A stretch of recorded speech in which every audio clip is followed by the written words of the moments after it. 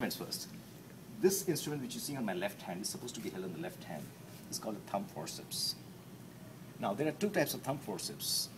The one which you're seeing here is called a toothed thumb forceps because as you can see the end has got a small opposing set of teeth. There's another thumb forceps which is not available here right now. That is called a plain thumb forceps. So the question is, when do we use the toothed and when do we use the plain thumb forceps? The toothed thumb forceps is for a better grip. So it is used for structures like the skin or tough structures like opening the fascia, like the linea alba. Those are tough structures. So you need to have a good grip. That's where you use the toothed thumb forceps. This, what you're seeing here, is a plain thumb forceps. It does not have a teeth. Instead, it has got just a small thing here so that you know exactly how much to press. This plain thumb forceps is used for holding delicate structures, like, for example, peritoneum, mesentery, intestine. When you're suturing these, you don't want to traumatize them with this. In fact, if you try to hold the mesentery with this, the moment you hold it, it'll tear through. Peritoneum is very delicate.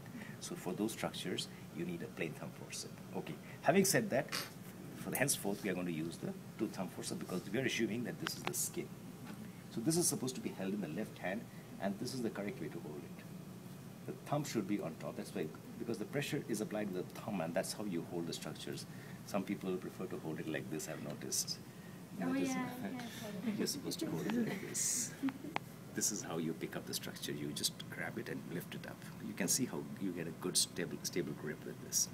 Okay, then we come to the next instrument, the needle holder.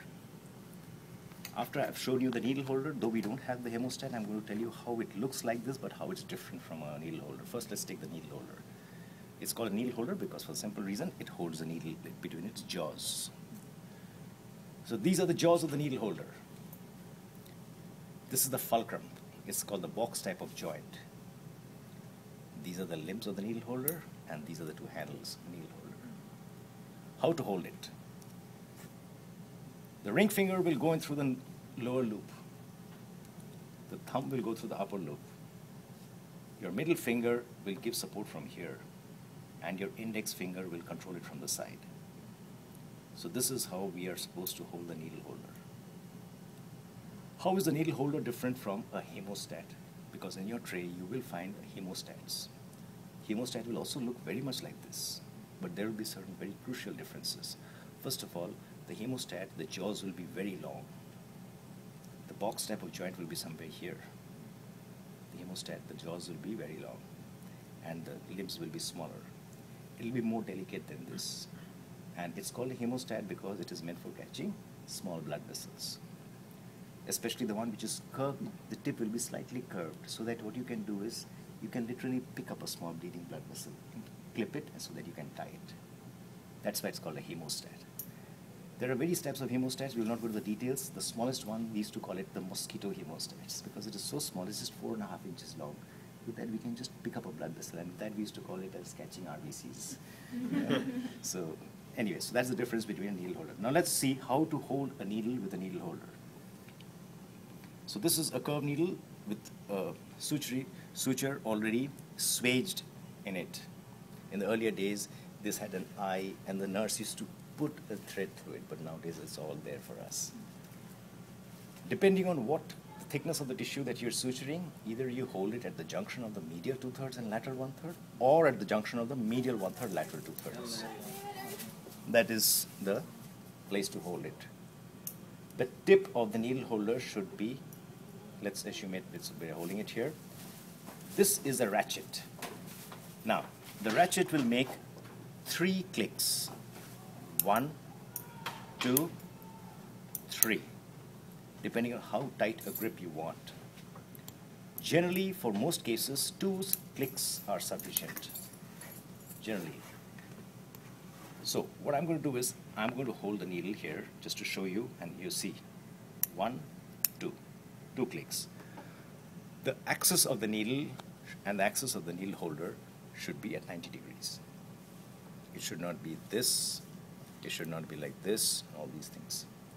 The axis of the long axis of the needle and the long axis of the needle holder As you can see, this is the long axis and this is the long axis. They are 90 degrees. And usually two clicks are sufficient. We don't usually need 3 clicks. If you make too many clicks, then sometimes it becomes difficult, especially lady surgeons. I mean, their fingers are delicate, right? Sometimes they have difficulty unhooking it in 1 click, you know, so that's why it is better advisable to do it in just 2 clicks. Sometimes even 1 click is sufficient. If you make very loose, if you just put 1 click, sometimes what happens, the needle wobbles. So for all these reasons, generally speaking, as I said, 2 clicks are sufficient. Needle will not wobble, it will be more stable. Now let's come to the needle itself. There are 2 types of curved needles. One is called a cutting needle, and one is called a round-bodied needle. Now, what is the difference between a cutting and a round-bodied needle? It is determined by the cross-sectional, the appearance. Suppose I were to imagine that I have cut the needle across like this. Just imagine. And if I were to look at the cut end of the needle from that side, what is the appearance of the cut end? If the cut end looks like this, that means it is like a triangle, with the apex of the triangle towards the concavity and the base of the triangle towards the convexity. That is called a cutting needle. What does it mean? It means that it is meant for tough structures, again like the skin. It cuts through the skin very smoothly. And you will see from your experience that for tough structures, you do need a cutting needle. Then where do we use the round-bodied needle? Round-bodied needle, again, if you were to take a cut section like this and were to look at it from the end, how will it look like? It will look like a perfect circle. That's called a round-bodied needle. Where do we use the round-bodied needle? Again, we use it for delicate structures like the peritoneum, the mesentery, the intestine, and all these structures. And if you were to try to use a round-bodied needle for skin, trust me, it will be very difficult, because though we may think the skin is very thin, human skin is really, really very tough structure, especially the dermis has got a lot of collagen and elastin fibrous tissue. And we do need a cutting needle for that. Round-bodied needle just does not go through the skin. It just refuses to go. It just keeps wobbling here and there. So therefore, for tough structures, we need a cutting needle. So these are the basic instruments. That leaves us with the final one, the scissors. You know what the saying is? Surgeon is the only person in this world who can cut straight with the curved scissors. There are 2 types of scissors. This, what you're seeing here, is the straight scissor. And this is the tailor scissor, or the grandma's scissor.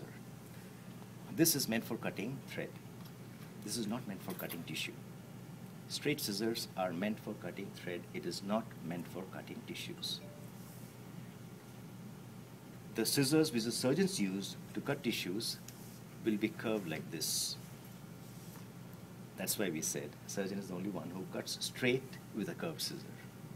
Curved scissors are used for cutting tissues. Like, for example, after we have made the incision on the skin and the linea alba, and when we want to cut the peritoneum, the surgeon is standing on the right side of the patient. So you see, suppose this is the patient. You made the incision. If suppose I were to use a straight scissor, then what I'll have to do is I'll have to go like this and cut, isn't it? But if the end is curved, then what I can do is I can stand here and I can cut like this. You get my point? That is why we said the surgeon is the only one who cuts straight with a curved scissor. So curved scissor is meant for cutting tissues. Straight scissor is meant for cutting the thread. So these are the basics of the instrument. You can stop it rolling now.